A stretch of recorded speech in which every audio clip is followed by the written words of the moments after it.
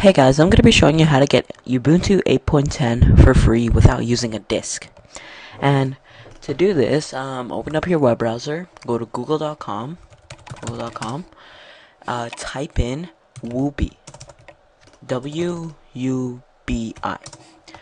And you should click on the first one, which is Woobi Ubuntu installer for Windows. And just click download now. Click on save file. Open it up.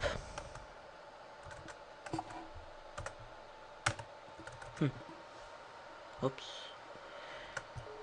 Yeah, open it up, and I clicked on it way too many times. Alright, so you'll come to here and choose what drive you want to save it in. Whatever drive has the most memory. And installation size, minimum 15, maximum 30. 30 if, like, I'd recommend 30, but 15 is just fine too.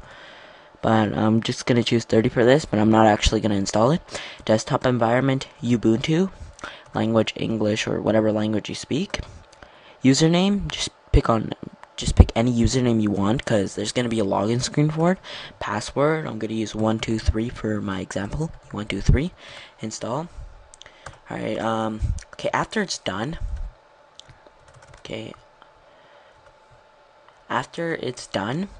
it's going to ask you to restart your computer. Okay, so when you restart your computer, you're going to get this screen. Like, it's called the Windows Boot Manager screen. Like, once you start up, there's going to be this Windows Boot Manager screen. And use your arrow keys to select Ubuntu 8.10. And you'll have it, yeah. Because this is called dual booting. And the good thing is that,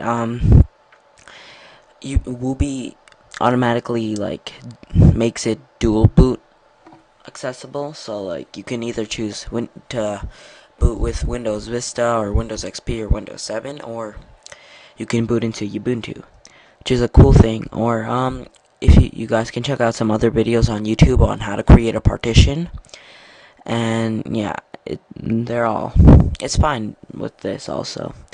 Alright, thanks guys for watching. I hope this helped you.